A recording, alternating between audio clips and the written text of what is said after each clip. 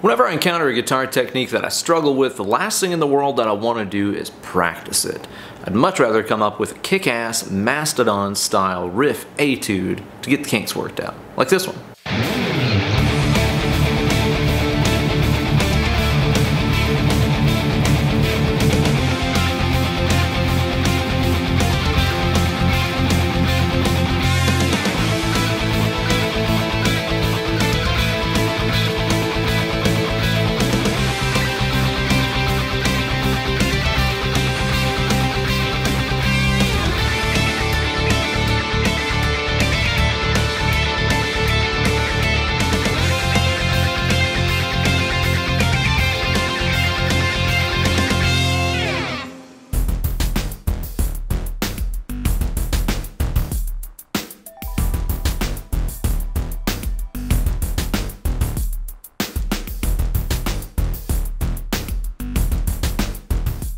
Well, hey kid, it's your good buddy, Uncle Ben. Practicing sucks, but playing is fun, which is why the entire concept of etudes makes sense. Etudes are things that have been around since the dawn of musical time, and the idea is rather than sitting down and practicing a boring exercise, why not learn a cool sounding song that incorporates the techniques that you're trying to learn.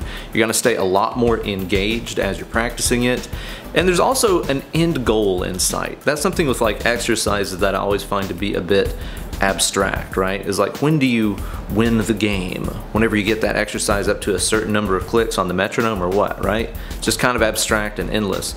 But whenever you're working towards playing a song or playing a riff or whatever, there's an end game in sight when you can play the tune. I think just simply having that finish line in mind also makes the etude premise a lot more practical and a lot more effective. And the topics in question for today's Mastodon-style etude are inside and outside picking. It seems like about every guitar player I talk to thinks that they were born naturally gifted at either outside picking or inside picking. But the truth of the matter is it all just depends on whatever you expose yourself to and what you practice. This practice etude will have you working on your inside and outside string changes for a total body pick and workout. As always, this video is brought to you guys by everybody who supports my channel over on my Patreon page at patreon.com/BenEllerGuitars. Sign up today even for just $1 a week and you're gonna get access to a ton of downloadable tabs, bonus lessons, backing tracks, and so much more. This week, everybody who supports my channel on any level is getting an absolute metric ass ton of stuff. I'm providing you guys with some practice tracks for this etude at a couple of different tempos. I'm also uploading the MIDI files, that way you can build your own perfect practice session at home. And I'm also uploading a special bonus list and showing you guys how you can take this inside-outside concept into a sick 3-note per string shreddy run a la Paul Gilbert.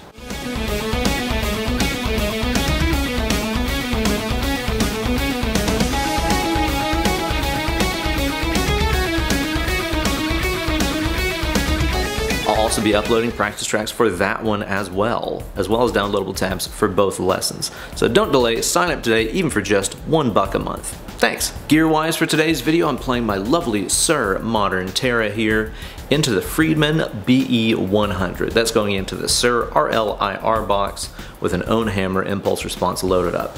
Any kind of delay or reverb is coming through Logic. Before we start breaking it down, let's do those tasty licks again at stepdad speed.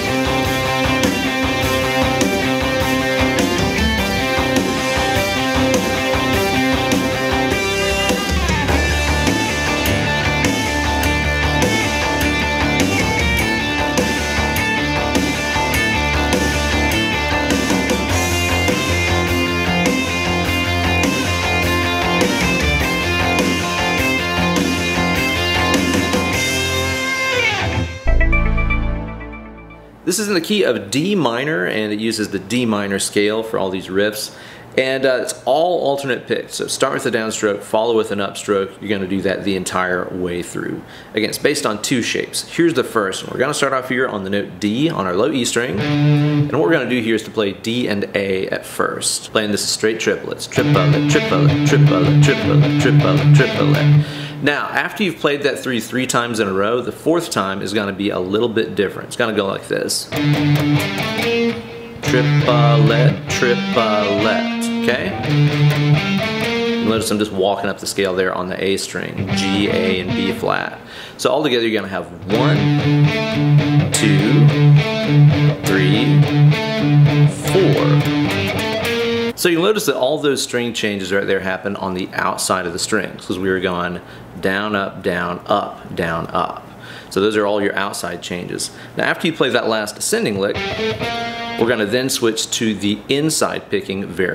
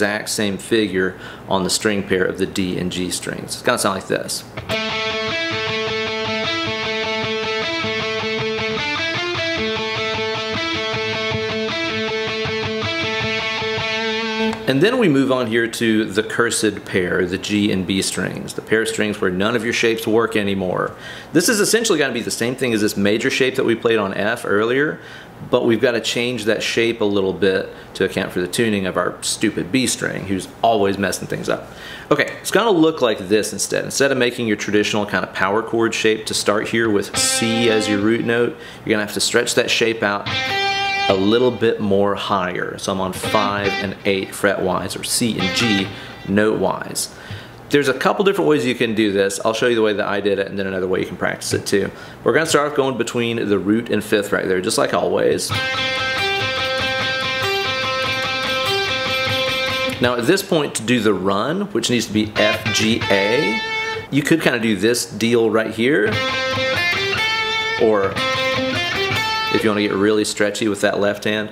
The way that I chose to play it is to transport that A note here down onto the high E string. So I play it like this. That's got a little bit more inside-outside picking too, because I think you gotta be able to be spontaneous about this and switch between inside and outside picking if you want to become like an accomplished alternate picker. So here's how I play that last section. So all together it's gonna sound like this.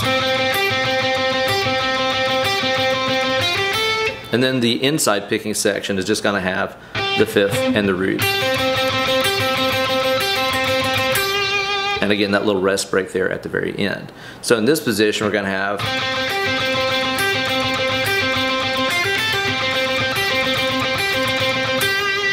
at this point, we're gonna go here to the D on the B string, and it's fifth, the A note here, and play the exact same thing that we started with. It's just a couple octaves higher. It's gonna sound like this.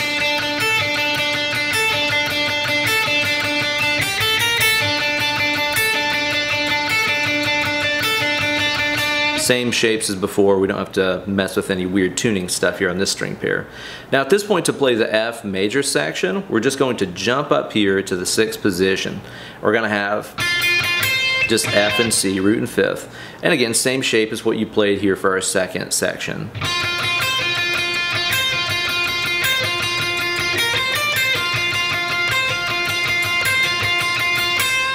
So all together, we're going to be starting off here on D minor.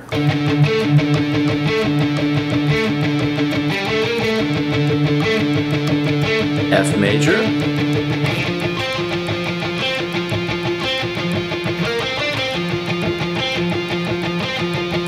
A minor.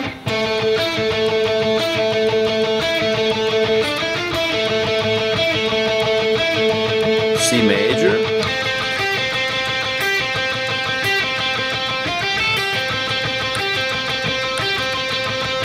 D minor,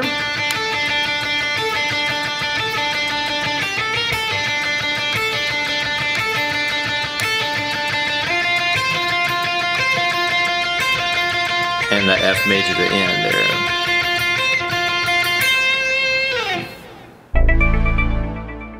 Yeah, let's talk about a couple of things that you can do to maximize your effectiveness at practicing this. Now you can jump right in and start playing with the riffs and the practice tracks I'm providing on Patreon at like a slower tempo if you want to, or you can do like what I did and just simply make a power chord and practice that pattern between those two notes like this.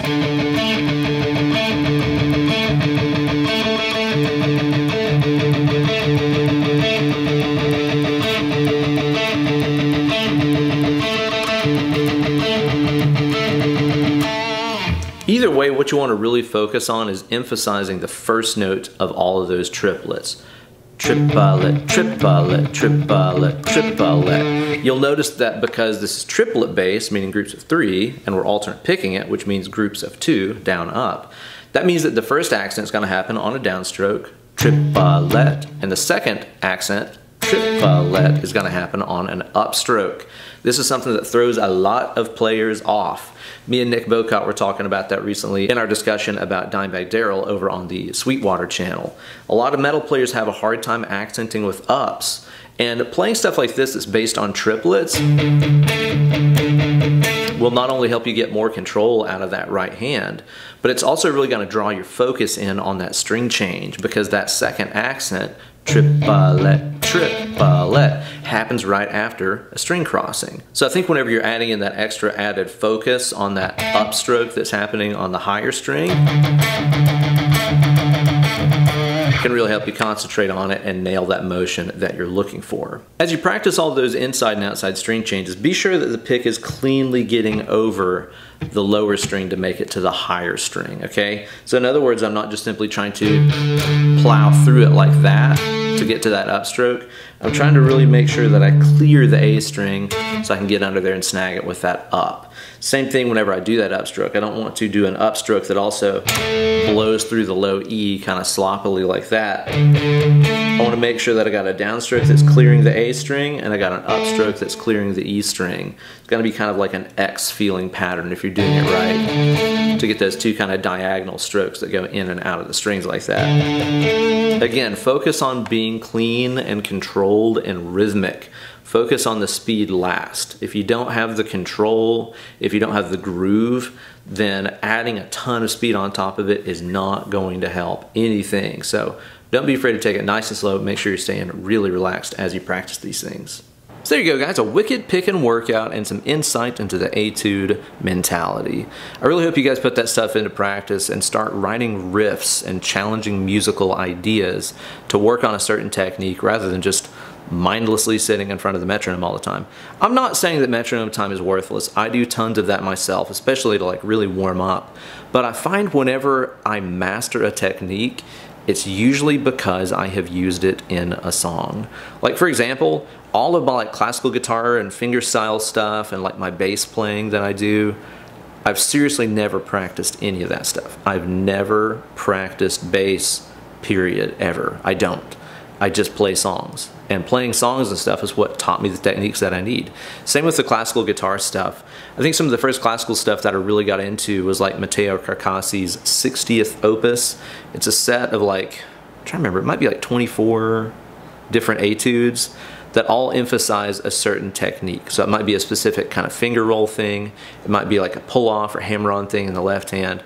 But he wrote these beautiful pieces of music that are just there to kind of secretly teach you a technique. It's honestly the same way that like our moms used to trick us to eat vegetables, where it's like, you know, the airplane's coming into the hangar, but it's a spoonful of vegetables actually. If you make it into a game, suddenly it's bearable. But if you're just sitting there practicing, you're probably zoning out, you're probably not having any fun, and it's probably not going to stick with you as much as it would if you were doing that same thing in the context of a sick riff. So don't run away from your fears, turn them into gnarly riffs, and thank me later. Thanks as always for watching. Be sure to like this video and subscribe to my channel. Ring the bell for notifications every time I upload a new slice of fried gold. If you like this channel and want to help support what I do, be sure to check out that Patreon page. There's all kinds of good stuff waiting for you over there. Tons of bonus lessons, tons of backing tracks and downloads, as well as the practice tracks to go along with today's lesson, as well as the extra bonus lesson to go along with this one, showing you guys how to take this picking concept into a sick lead line rather than a riff. So don't delay, sign up today. Click that link down there in the video description. Thanks again for watching. Hope everybody's been doing well. Now it's time to get away from the computer and go play some guitar. Let's click it. More picking.